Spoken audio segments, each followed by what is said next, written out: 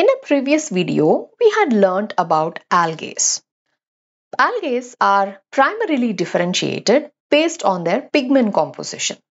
The pigments present in them can influence their photosynthetic capabilities. In this video, we will be focusing on these differences and learn what makes them unique. So we have the green algae, which is Chlorophyceae, brown algae, Phaeophyceae, and red algae, Rhodophyceae. Red is considered to be the oldest.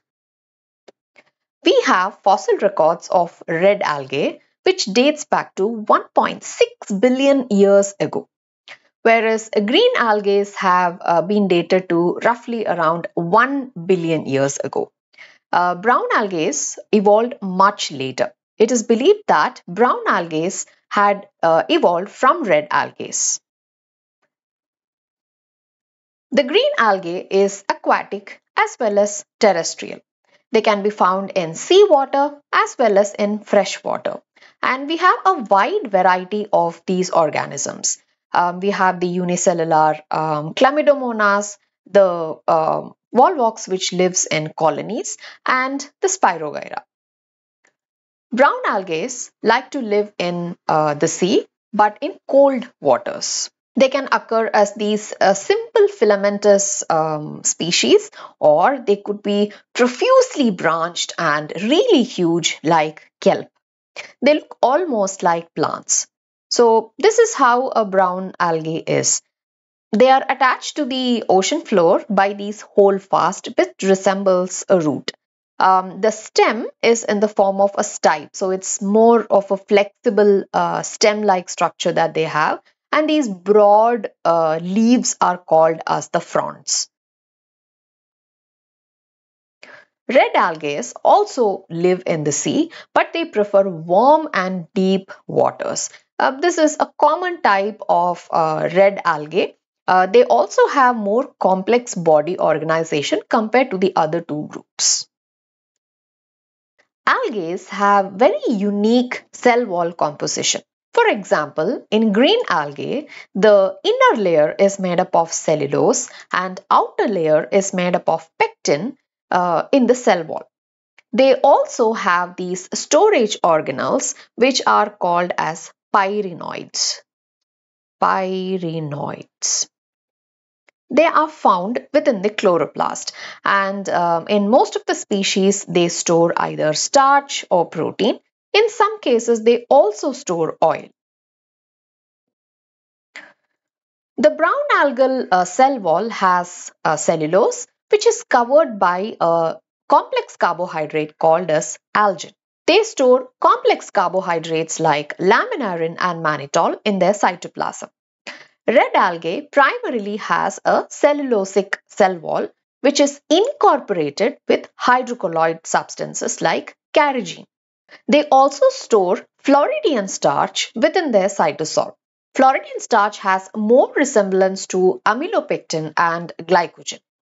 Now comes the main aspect of differentiation. Green algae have chlorophyll A, chlorophyll B, carotene, and xanthophyll. So just because a certain color has been assigned to an algal group, it doesn't mean they just have one single pigment corresponding to the name. So although chlorophyll A and B are green, carotene is orange-red in color and xanthophylls are usually orange-yellow in color. They also have a wide variety of shapes with respect to chloroplast. So we have the cup-shaped chloroplast. This is a discoid one. This is ribbon-like, and these are spiral chloroplasts. Brown algae have chlorophyll A and C, carotenoids, and a very specific type of xanthophyll called as fucoxanthin. It is olive green to brown color and is responsible for the brown pigmentation. Red algae have phycoerythrin, phycocyanin, and chlorophyll A and D. You should know that red algae doesn't always appear red in color. So red algal color is based upon the ratio of the red pigment and the green pigment.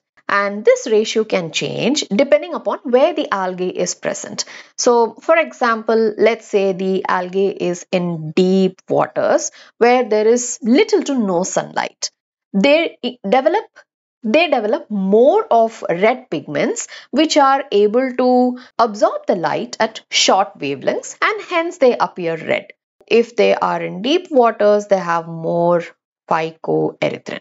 Now, let's say the algae is in shallow waters. Okay, so they have more access to sunlight. So here there is more amount of chlorophyll A and D, and therefore they can appear bright green in color. This is such a cool feature for algae to develop in order to survive in two completely different habitats. We have already learned about the reproduction of algae, so you can pause here in order to revise it.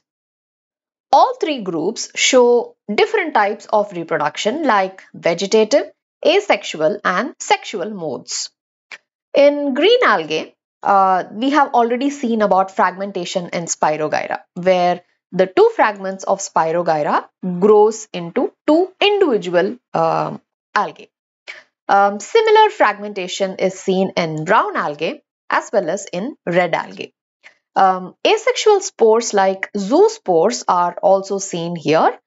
These are motile spores that can develop into individual algae. The zoospores of brown algae are pear-shaped with two flagellae. So hence they are biflagellated. They are little different in red algae because these are non-motile spores and they are called as aplanospores. These aplanospores are found in the parent body and they burst out and then they develop into individual algae. All three types of gametes are seen here in all the three groups as well.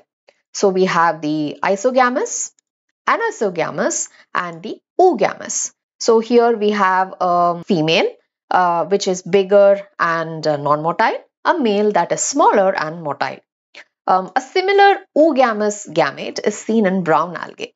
So here we have a female who is larger and non-motile, a male who is smaller and motile, and a male has piriform shape with flagella that goes in the lateral direction. So this male gamete is different from that seen in green algae.